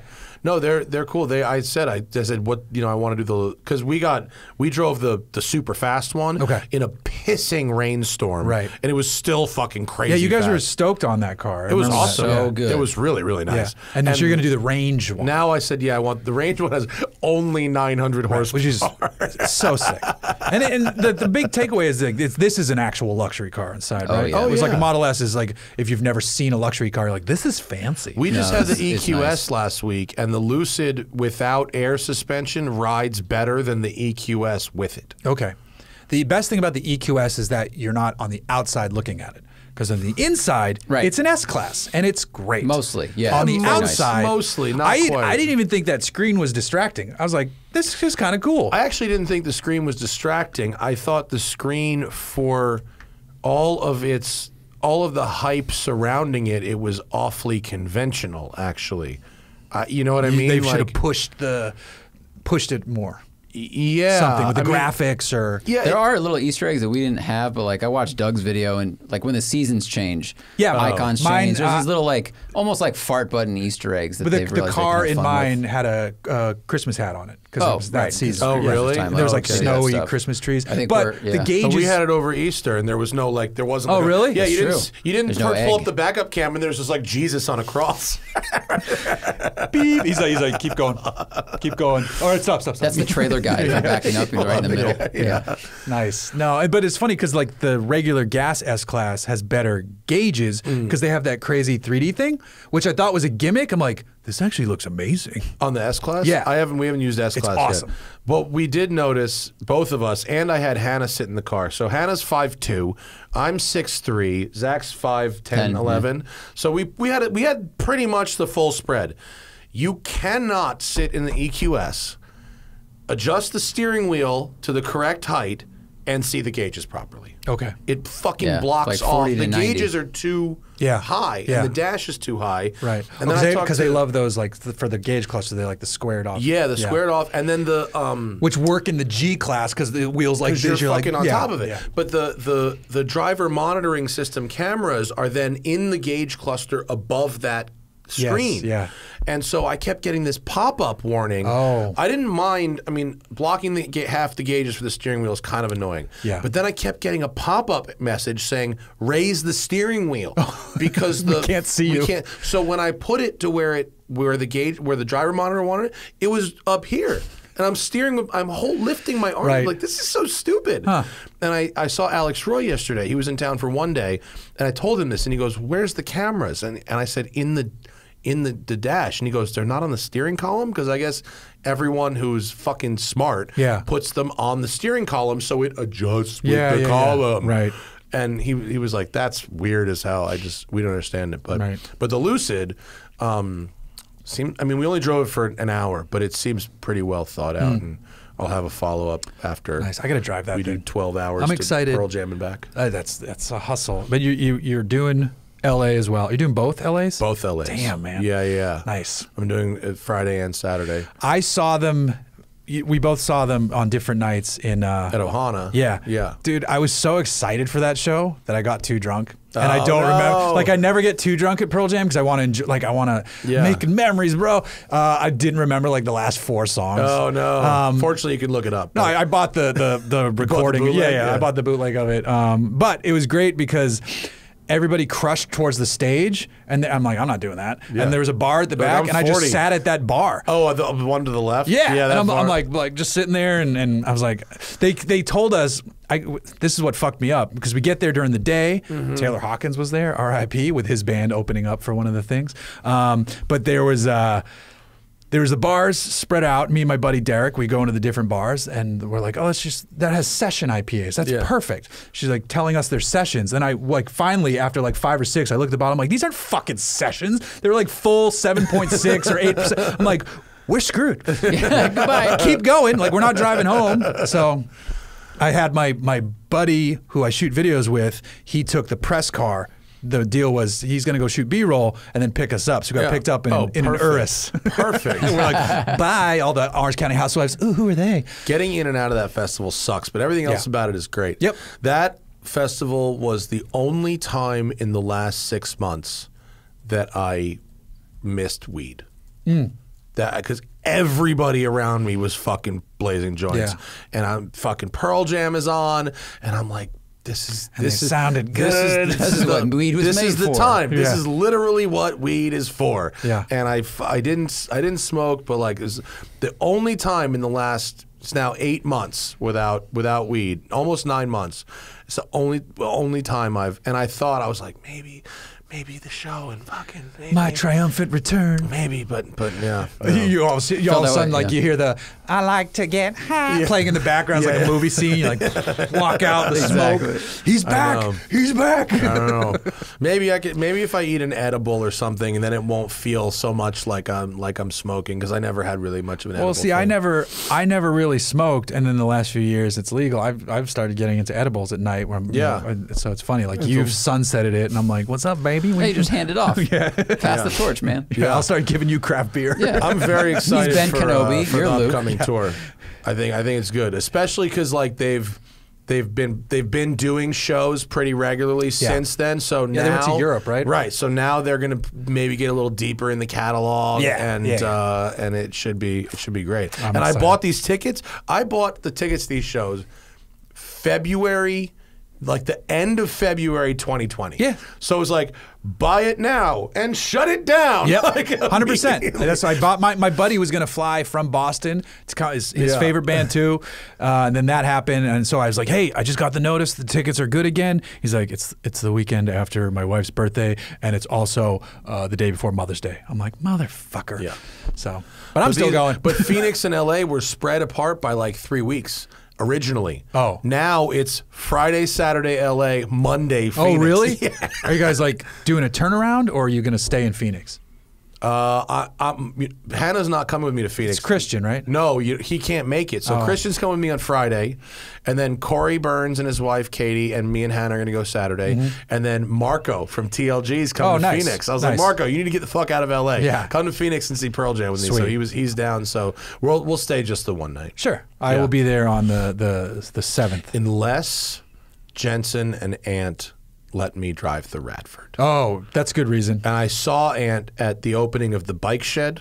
Okay, I heard about that, yeah. Hear about this place? I know there was like one in London that was like iconic, and now he wanted to bring it to the States, right? I don't know to what degree he's involved. If he's an investor or whatever, he might just be friends with them. Okay. But this place opened downtown, and it's like a venue and a bar and a restaurant and a retail store. But it's public? It's not public. like because I was at the motoring club earlier No, it's today. open to the public. Okay. It's open to the public. And they had an opening last week. Like, I don't know if I understand the location. Yeah. Like, I don't see downtown LA as a motorcycle or car destination. It's really kind of hipstery in downtown LA, though. A little bit, but like, see, look at that. Look, it's a beautiful building. It's got these cool tufted leather couches and big kind of industrial like bar, and it's sort of steampunk. And there's a tattoo parlor and a barber shop in there, and like a Royal Enfield dealer, and there's a Braemont store in there. Like, it's fucking big. I wonder where that is, because my tattoo artist is in downtown LA, and I'm like wondering, like, how close is that? It's on Industrial. I gotta Google where my guy is. You know where Magnus's warehouse is? Yeah, it's near one of the bridges. It's by that. It's right near the bridge. It's no longer here, mate. It's by that. Yeah. They've done a really nice job building it out. My question is, will anybody want to go to that area? You know what this is? This is like for hipster Kingsman fans. Kind of, yeah. Like that room on the side is like where they'll do their spy meetings and shit. And then that bottom right photo is like the press launch room where you would park your car. I literally went to a Ducati press launch in there like 2 weeks ago. Nice. Okay. So I saw Ant at this thing along with a bunch of other folks, and I was like, he's like, you want to do anything with Radford? I was like, I want to drive the fucking car, bro. Right. And he was like, it's not quite ready. We'll see. And I was like, well, I want to drive the fucking car. So even if you do like some slower speed, like if you're first, that's a huge bit of news. I just want to have a go. Yeah. Yeah. And so they own that. They bought Bondurant. Right. So that's outside of Phoenix. So maybe I can make that work and have a double write-off. Go drift the Lucid around fucking Bondurant. It does. I could fucking do a Lucid like track test. Yeah, you should. Visa said it works quite well. Make sure they can juice you up for the drive home. Yeah. Well, they got Electrify America out there. They got 350s out there. Perfect. It's all fucking solar too. Good to go. Nice. It's Phoenix. We got questions from the people. Let's see what the Patreon has to say. If you want to ask us questions on the show, if you want to listen to the Smoking Tire podcast without ads, if you want to listen to the episodes right after we record them and not have to wait till Tuesday and Thursday, patreon.com/The Smoking Tire Podcast. Get on it. Trying to figure out what the next level of membership is going to be. Ooh. Someone commented they'd watch one takes with no ads. I'm like, well, we could do that. But that's a different thing. Does it matter? It doesn't matter. This is just the first person that commented. I guess we could, if we somehow combine, could the Patreon be for both the podcast and for the car reviews? You totally can. Right now Patreon is Patreon at the Smoking Tire Podcast. So the branding would be different. Could we change that to just Patreon/The Smoking Tire? If they could forward the URL. Because I think when I first made it was The Smoking Tire, and then we changed it to podcast. Yeah, I think we could. Ooh, we should talk to the Patreon lady, because exporting one without ads is not that hard. Nope. We could do that. If a higher level included car review videos with no ads too, I would do that. Sure. Let's look into that. Let's talk to the lady. What if they're even though they're probably counting the ones at the beginning, right? Would you strip those too? No, I would take those out get rid of all of too. it. The thing, the Patreon is not enough people that it affects your real sellable numbers. Okay. It's like 1,000 people. Right. It's not like it's 10,000 No. So it doesn't materially affect your sellable numbers. So it could be a thing. Forrest Wright wants to talk about Two Bears Racing. Do you see this shit? I saw the E46 they bought. Yeah. Which is great. So I helped him find that. It looked like Tom was like could barely get in the fucking car. Well, he didn't understand to take the steering wheel off before he climbed in it. He now understands that, and he fits in it fine. All right. I think we still have to do some adjusting of the seat a little bit. Like, because the car just like showed up. Yeah, right? yeah. But it's full caged. It's a brand new car. It's a brand new built car. Oh. It's done 2 short races, 2 spec races. It podiumed in both. It's never done an endurance race, and it's a completely new build.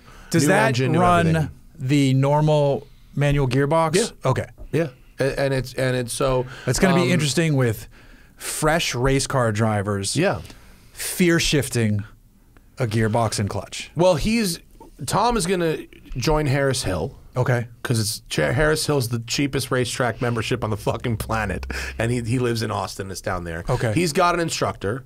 He's going to practice. I'm going to go down there with him and run some sessions. Oh, he's not an LA guy? No, he moved to Austin. Okay. But he's in Austin like 2 days a month. He lives on fucking tour. But he's gonna practice. I got Simpson Racing is getting us all gear, custom suits, helmets, Hans. Nice. And the company that built the car is called Legacy Motorsports. They're out of Sacramento. They also do trackside support. Oh, so when we go race, they're gonna come. We're gonna just have them. Yeah. Run the car. Right. So Tom's not gonna be like, Matt, change the tire. Be like, no. Well, no. We're gonna do shit. Oh, but really? Like Bert wants to get involved and like do stuff. That's impressive. Bert bought a fucking giant smoker to tow behind the rig. Like he's out of his mind. It's gonna be fun. And so, Forrest wants to know what racing series we're gonna do. We're gonna do Champ and we're gonna do AER. Okay. And it depends which race we do and when depends on their schedule because they're fucking. Yeah. We're probably not going to actually enter a race in 2022. Yeah. He's going to spend the rest of the year practicing and because they each have like 200 tour dates this year. Yeah. So, but his tour name is fucking hilarious, but and accurate. Yeah, I'm coming everywhere. Right. And it's so he literally doesn't have the time to actually go racing this year. So we'll probably end up doing races next year. But it's really going to be fucking fun. And they're talking about like setting up a stage in the paddock and doing sets. That's amazing. They're talking about like bring headliner comics. Now I want to go. like if I'm not in the race car, I don't care to be at a racetrack. But for that, yeah. To see headliner comics like doing sets at the track, like who knows if that'll happen? But that's what he's talking about. That's different logistics. Yeah. Bobby Reed wants to know: are there any 24 Hours of Lemons races in store for Jeff in 2022? Our team is running. Fuck, where are they running? They might be doing Thunderhill soon. I forget which is the next one. I can't make that one for whatever reason. My wife might be out of town. The guy who I co-founded Hooniverse with, and then like his dad and a couple other people. But we run an old car, one of the older cars out there, and we have fun with it. It's a '62 Ford Ranchero. Oh God! And we have a blast with it. And I almost said, yeah, I'll get a seat in that, and then no. It's a blast. We've had a lot of fun with it. The last race we did was at Button Willow, and on the parade lap on Saturday, we blew our engine. Hey! And this is an engine that just went back together. So they just didn't shim something in there, and it all came apart. So he didn't even like trip the light beam to do one lap. Did zero laps. We did 0 laps, but Tim, the car owner, was like, he's like, I'm gonna take this engine apart now because we paid for one of the garages. Like, if I don't do it, I'm not gonna take this car apart for 3 months. There was a cam lobe in the oil pan. Like, it was amazing destruction. He's like, yeah, maybe we should check Craigslist out in the middle of nowhere. I'm like, hold on, please. And I found a dude who pulled, because it's a straight 6. Yeah. Pulled a straight 6 out of a map or some car to upgrade to a 302. He was 2 hours away in Bakersfield. Tim and his dad were like, he called, emailed, and texted him like right away. He's like, pick up. The guy's like, yeah, engine's here. It's good to go. He's like, all right, you two, me and this other guy, Jeff, on the team, you get everything out of the way. We're going to go get the engine. Did you We'll be pull back the engine? in 4 hours. Yeah. Okay. But we had to get like other components and shit out of the way. They were back. We had the engine fired by midnight, and we raced all day Sunday. Oh, nice. I have a question. When you pulled the engine out, did you mark the hoses and wires and things that when you took them off of the different pieces, so you knew where they No, went because on the everyone on my team knows all that shit. Oh, okay, yeah. cool. Like, I would be wary of not racing with Tim, because his day job is he's a biomedical engineer. Like, he runs teams that design stents to help with your hearts and your brains and shit. And he also knows a shitload about cars. So when we're wrenching, he's like, if something comes in is broken, he's like, all right. He looks at it for a second and goes, all right, get this out of the way. He's a genius. You need one of those. Have you ever ran a whole race with the car? Sunday's we were doing. Is a race one day? Is a race? No, both it's days? 2 days. It's like 8-hour days. With that car.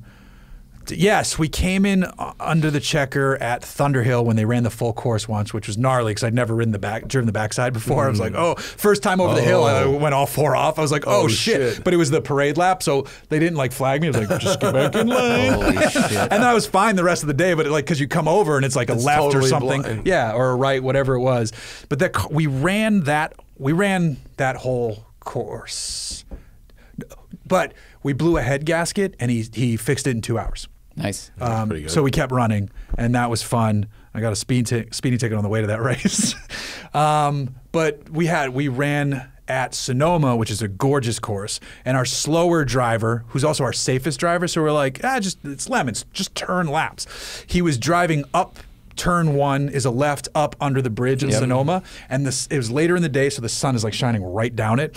And there's a GoPro team in a 5 Series BMW that's racing up the outside of him. Yeah. They snap the back of this truck car, and we still have like the big ass steering wheel in there. We did, and it sends him into a spin. He overcorrects, spins. Now he's backwards facing up the hill, and a C4 Corvette comes, boom. So it was passenger side on passenger side. Both cars are out. Both drivers are fine. But that crash caused the new Lemons rule so they would hit passenger. Our car had a non-collapsible steering column. Yikes. Big yikes. So now all cars, if they're older, you have to have it. Can you retrofit? You can retrofit that. Easy. Right? Yep. All right. Lemons. Nick wants to hear stories about the early days. I mean, I've told every story I have. Do you have anything that... I don't have any crazy memories. I just remember it being a lot of fun cruising up there. So this was like pre-child for me. Like if you want to pop up, like not a big deal to just cruise up for the night. I just remember Nino would always he transformed into Pizza Dave. I don't know why I forget why we used to call him Pizza Dave. But that shit was so funny. And then the people you would get into your house. I saw Patrick Long at a Porsche event. We started talking about the podcast. Yeah. And we were joking about who you would get into this house. And then some famous people who would either be like, this is pretty cool, I get this, or be like, where the fuck am I? Oh my God, is that a bong? The first 25, Pat Long was on, Steve Dinan, Jesse Combs. Yep. She didn't come back for 5 years. Dan Neal was there early, but he was into it. I know. I woke up one morning and he was just on my porch smoking weed and playing my guitar. I didn't even know he was in town. That's amazing. That's amazing. You had the one guy on who was also on your show when you were on the Dan Neal show. John Sally. Yeah, who called. You were telling a story and my name got brought up and he made a joke. He's like, that guy sounds like an idiot. I was like, yes. I was like, John Sally just called me an idiot. He also cooked us dinner when he came on the show. Yeah, he tried to convert us to be vegans. Oh. So he cooked us vegan sausage and good? Peppers. It was great. The only way it could have been better is if it had meat in it. If it was meat. Yeah. This would make this better? Pig. But John was funny as fuck. John was great. I don't have anything that stands out, but I just really enjoyed that time because it was like a young... Yeah, it was fun. Yeah. It was an incubator house. Yeah, it was. It was an incubator. It worked, yeah, basically. It totally worked. Yeah. I should have bought that house. I could have. Not from that house. I could have bought that house for a third of what it's worth now, though. But it was such a mess, true. remember? Yeah. I mean, it was like a one even story if you sold that it was as turned a into 3. even if you sold it as a teardown today. The land is worth more than what I could have paid for the house Definitely. back then. Yeah. Michael Cosgrove, what happened to your Hemi Mercedes swap? I still have it. Do you really? Yes. I've had it for 8 years, maybe. My wife thinks more. It's still at a shop that says they're going to get to it any day now. It's not going to be a Hemi. We sold the Hemi. It's just too wide of an engine for that engine bay. So we're going to go. I know LS. Probably LQ to be even cheaper Is that than the Escalade engine. LQ is like the van or truck engine, but then you put the LS heads on it, and it's basically an LS, which is plenty for that car. Yeah, for a fucking Mercedes, whatever. It's gotten to the point now where I'm like, because it's one of those, hey, we're going to do you a favor on the price, so we're going to get to it when we get to it, but they keep having these big jobs. They do tons of hot rods and muscle cars and all a bunch of Broncos now too. Just remind our listeners, is an 84 or 85 300 TD, so W123 or S123 if you want to be specific about it. And the plan was to W and S. So W is kind of like W is the technically the sedans. S123 was the wagons. Yeah, is technically the wagons. There was a difference. Yeah, there is, and like I think there's a T123 as well. But if you just say 123, so. This is a great example. I redesigned my website. So long ago, the images aren't there anymore. I redesigned my website, and I paid a guy to do. I love the design he did, and he said he could bring all the old content to the new website, and we lost half our photos. And we're talking like I launched this website in 2009, so like years of photos, and even some articles are gone. But there it is, right there, with the engine sitting in it, but not like bolted in or anything. Yeah. Yeah, that's too big. Oh, look at young Jeff there in the bottom. Oh yeah, look at that. That was the first time I was ever on TV. Yeah. And NBC at the LA Auto Show. You really look like a child in that picture. They called me a Bluger. That was the first time I was on television. It was live at the LA Auto Show. That's hilarious. Or on camera at all. That's very funny. Yeah, it was great. It was good stuff. Well, so the Mercedes is coming. The funny thing was, I wanted to Safari this before people were Safariing things, and now people are like, if I did it, they were like, that's been done. Yeah. And you're like, I started this project 8 years ago. Like, bro, I wanted to. But it would still be cool. I would still Safari it. Yeah, I would still do it. Dan Mosqueda, Jeff, is that your daughter? Yeah. Will your daughter get involved in karting? She seems to enjoy cars. My daughter wants to be either a pop star or a barista are her two chosen professions right now. Well, if she tries to be the first one, she'll probably end up being the second one. 100%. I don't think I can afford karting. I would like to see what I can do though, but I don't. I mean, that's a game that's a rich man's game. Yeah. It leads to rich man's things, which I am not. Yeah. Damir Basics says, my fiance wants me to, this is a strange question, wants me to buy a blue or white dial watch under $1,000. Swatch. Well, yeah, if you really want to save some money. Swatch. The problem is, like, almost every brand sells a blue and white dial watch. Citizen has tons of white. Yeah, stuff. like blue and white are like very popular dial colors. Yeah. So you kind of gotta. You need a little more information. Like, you want a dive watch? Yeah. Do you want a dress watch? Do you want a casual watch? I was just in Hawaii and I was like, can I take this watch? Not this one. I bought a relatively inexpensive Hamilton. It says 10 bar. I'm like, that's technically, you know, that's supposed to be, you can swim in that. Yeah, you can. You can't like go diving. It's not a diver. And I was Googling like, can I swim in this watch? Because I wanted to wear it while I was snorkeling. Because they're like, make memories with your watches. So half the people were like, I would never. If it doesn't have like screw down, case, blah, blah, blah, blah, blah. I'm like, I totally get it. If you want to do that, wear a diver. Other people are like, just fucking wear it. Like, and it's also, the retail on this watch was $900 and I got it for $300. Right. I'm like, you know what? Worth the I'm risk. Jumping in the fucking ocean. Worth the risk, yeah.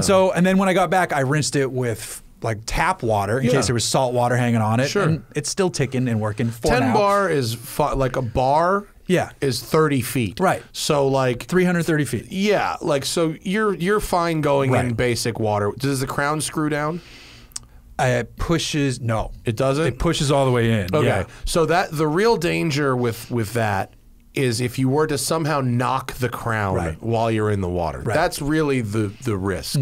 The measurement that really lies to you is the 50 meters. Some like vintage watches and really entry-level watches will say 50 meters water. And you're like, oh, 50 meters. That's like you can splash. That sounds like a lot. Literally, that's like wash your hands with it. Yeah. Like you do the dishes. Right. Like I wouldn't get in the fucking pool with a 50 meters. No, I've heard like the minimum is the 10 bar watch. The 10 bar, or 300 feet is like is a minimum for swimming. Yep. Ideally with a screw down crown. Right. But if it doesn't have a screw down crown, push that shit in. Make sure your crown is pushed in. Try not to knock it into something. Right. And you don't want to do it in a watch that's too valuable. No, it's a mechanical too, which is kind of a novelty these days. Yeah, no, like wear it for a watch that's under $1,000. Just fucking wear it in the water. You'd be fine. But I didn't want to do it with this old Seiko just because.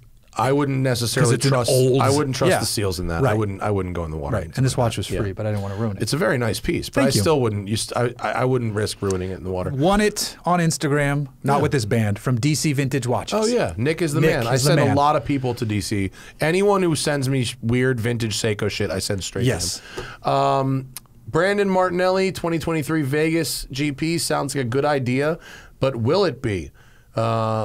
Why not? I don't see why not. I think it's one of the could be perfect cities. It is. And the roads are pretty smooth in Nevada. I can't remember like specifically on the Strip or not, but they spend a lot of money on their tarmac in Nevada. Yeah, it's good enough. What'll be cool about it is there'll be a bunch of hotel rooms that you can watch the race from. Yeah, that'll be sick. So that'll be kind of cool. Yeah. Ideally, there'll be places that you can watch the race where they won't like in Monaco. Monaco's a cool place to go to a race, right? But they've really figured out how to fucking extract that cash in Monaco. You can't see the track from fucking anywhere that you haven't bought a ticket for. Really? Unless you rent someone's apartment or something. Right. So in Vegas, like it seems like there'll be more opportunities to like get a hotel room somewhere and watch from there. But like, yeah, it should be fun. Like F1 is like when you're not racing, it's like partying and prostitutes, and like that's what Vegas is. Yeah, yeah. They're like, this is the first time we don't have to hide it. I mean, and it's like on the Strip. Like from what I gather about this Miami one, it's not like it's in South Beach. Yeah, it's I just learned that. It's like it's north of the city or something. Outside Miami. Yeah, is it? It's not in the fucking. Oh, okay. It's not in the. They're not on A1A. No, if they're racing on Lincoln, like fuck yeah, dude, like that would be sick. But that's not what it is. So with Vegas, it's like they're on the Strip. They're racing in the city. So I wanted to look at the streets around to see if there's some like curves available. I mean, I saw the layout. It's kind of interesting. It'd be awesome if they banged in through like one of the valet courts or something. Yeah, that would be rad. Came through the fucking like wind. Slow them down enough so like big enough. One that's like enough. bricks. That would be amazing. And the second half of his question was, who's your driver constructor pick for? Oh yeah, was that the track? Let's get the layout. Let's see. I want to see the layout. Oh boy, cookies. Oh, can we fly through it? We can't. The video would be too choppy, right? If we fly through it. 6 kilometer, 14 turn street circuit. A lot of straight. See, which way it runs counterclockwise. Yeah. And it looks like, let's see, I think that's Treasure Island. Is this Bellagio right there? That's the Bellagio. So it goes on the Strip from, it looks like the Encore.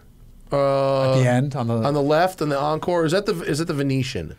That might be the front of the Venetian. Might be the front of the Venetian where the gondola boats and comes stuff are. around. Yeah, in front of is that Bally's, I think, and it goes by Mirage and blah blah, and then you turn left after New York. Maybe? So it's like a couple sweepers, a couple hairpins. Not as many 90-degree corners as I was expecting, which is good. Yeah, it'll be pretty cool. I mean, for night, it'll be awesome. The idea of it will be cool. Yeah. And even if the track's not like amazing, who gives a shit? They're racing in Vegas. Yeah, that's cool. Yeah, and it seems like they'll be able to go fast. I mean, they'll be able to fucking pick up some speed down the Strip there. And it's actually kind of convenient because to cross the Strip, you got to go over those bridges anyway. Like those pedestrian bridges are already constructed, so that's actually pretty helpful. Yeah, I think it'll be fucking. That would be cool. I wonder if they're going to let anybody up there during the race. On the bridges? Yeah, I doubt it. I doubt it too. Because that would be sick. Or if they do, they'll cover them so you can't see anything, so people won't want to stand there. Yeah, it's like that's free good seats. Yeah. Picks for driver and constructor. Looks like Ferrari for right now. Not Aston. It's like Leclerc. Not Aston. Looks like Leclerc is going to be going to pull it out. Adrian Pulido wants a Montero update. Montero is good. I drove it here. It's already quasi overlanding. I'm never gonna go. I don't like rooftop tents, so I'm not gonna do that. I was talking to Zach before the show. I'm gonna do I just added a roof rack, and I was never gonna do that, but I want to add an awning. So I just put the roof rack on, and I'm gonna add a 270-degree awning with some doors I can roll down. Dometic just sent me a powered fridge. Wow, cool. And then the portable battery system for it. And I'm going to add some solar. So like weekend warrior shit. Like I'm not going off the grid for a week or a month or anything like that, but just enough to like enjoy camping with it. Same wheels I've got on the Delica. Same wheels. Yep. Same color too. Yeah. And it's got Fox shocks at all 4 corners. And it looks so cool. It does look cool. Thanks, man. Does it drive nice? Drives Yeah, I can more than keep up and pass on the highway if needed. What's the maintenance reliability like on the Monteros? Honestly, I think you could pour sand in the gas tank of these things and they'd run That's forever. what I like to hear. You got to watch out for some oil things in the engine here and there, like any car. But if you take care of this, it'll run forever. This truck has three, because I just adjusted the odometer. So the vehicle history report, to correct it up. The odometer, the vehicle history report said 272,000 miles, and then there's a gap, and then it says like 170. So they replaced the gauge cluster. Oh, yeah. So then I took from the 170 to the 192, and then I added that to the 276. So now it reads the opposite of a Lamborghini. 100. Yep. Because I'm like, it earned it, so it says 324 or 325 now. You know that like all Huracans have rollback odometers now? It's like a super easy, like on the forums, everyone's sharing around this VagCom tool to just change your odometer. God, that's like insane. You should just not buy Never buy an Huracan. Never buy a used Huracan or any Volkswagen Audi Group product. Rob Ferretti did a whole video about it. Like, it's crazy easy to nightmare. Pause the miles or just display any number you want. And a lot of these guys buy, because it's one of those cars that you see like business guys in Texas as the write-off car. Yeah. Here in LA, they're always wrapped with a weed company logo. Last one, Y2K Punk. I'm from Canada. I don't think the breakfast burrito fandom is kicked in yet. What do we look for in a breakfast burrito? My reference thus far is a scrambled egg, red green pepper, onions, corn, black beans, Monterey Jack, and chorizo. That's like a real Mexican breakfast burrito. Yeah. I like a little bit more of a American style. Egg, cheese, sausage. I like chorizo, but chorizo's great. Egg, cheddar cheese. I like the red peppers and onions, but I wouldn't go corn and black beans. I actually like when they stick a little hash browns in there. Yeah. Well, that's like, I like one of my favorite burritos is the fucking white boy burrito, the California burrito. Yeah. That has French fries in it. Yeah, California burrito puts French fries in it. I like when they put the tots or the hash browns a little bit in the burrito too. That's an elevated tater level. tot Yes. burrito. I want to just be able to taste multiple things. I think sometimes breakfast burritos are way too uniform. It's just like cheese, egg. I'm not sure which part I'm eating. You want to be able to taste different ingredients. There's a good California burrito near me that I get when I add steak to it, but then I also have them add cotija cheese, which is like cotija cheese is a good secret. Bomb, yeah. But this guy's going full Mexican. I like to go lean a little towards American California on my breakfast burrito. Actually the last one, Jake's film photography question. In the LA area, picked up my first 35mm camera, Pentax K1000. That was my first camera, and I have one now as a 35mm camera. Nice. I bought one from a vintage store thinking it worked perfectly, and then I had to spend $500 getting it fucking fixed. Fun. Now it works good, though. Wants to know where to process film. I take my film to Sammy's Camera. Oh, yeah. In Culver City, they have one downtown. My neighbor in Orange Venice County. is actually Sammy of Sammy's Camera. They are like lovely people. Yeah. And they are You told me about when we were walking by the house fucking before. people. Yep. They have like... They're like seniors. They're in their late 70s, possibly even early 80s, and the wife drives an E63 wagon, and the husband drives a Turbo S, just like the one I have downstairs, and they got a big-ass fucking barn full of cars at their other house. It is cool as fuck. Damn. There's also a place, can you look this up? It's called, I think it's just called The Lab. Oh. And it's a mail-in film processing. I believe it's just called The Dark Room, excuse me. That's the other one that Thaddeus recommended to me that he uses. I like to just, it's still like, it's a pretty long, like even at Sammy's, like it's like a week or so turnaround. Yeah, because they have to send it out to a remote facility. Huh. But if they're sending it out, maybe you just want to send it out yourself. Yeah. So there's this place, thedarkroom.com, that I also heard was good. So cool. Anyway. Thanks, buddy. Yeah. Thanks for coming up. You want to get dinner? Yes, let's go get dinner. Let's try that again. Let's try that. More handshake. There we go. More handshakey of a handshake. Of course, Hooniverse is where you get all the things. Yeah. And good luck getting your Mercedes done. Thank you. Truck looks excellent. Thank you. Yeah. Last minute beer recommendation? That's a good one. That Double Daisy Cutter in my Instagram. It's a Chicago beer, but I've been finding it near me. Four Sons Brewing in Huntington Beach is one of my favorite breweries, so go check those guys out if you're in the area. And yeah, we'll stick with that because this would turn into another This would hour. get long. Yeah. Sounds good. For the Patreons, the patrons, we're back tomorrow morning at 9 a.m. for the Pro Driver show, the extra 9th show that you only get if you're a Pro Driver on the Patreon. And then early next week, we've got Alan from the CEO of HRE Wheels is coming in. Yeah, Alan Peltier. He's going to talk to us about the newest shit they've got going on in wheels. He was on the show so long ago. I think it was at the old house. I remember that, and I learned a lot. I think he came to the dentist's office. Okay, I wasn't there. I think he was there for the dentist's really office. interesting information. Yeah, no, really they're fucking great. And I'm doing the HRE open house this year, which is a really big car show that's at their factory in every June, and it's gonna be cool as fuck. All right, thanks everybody. Have a good night. See you later.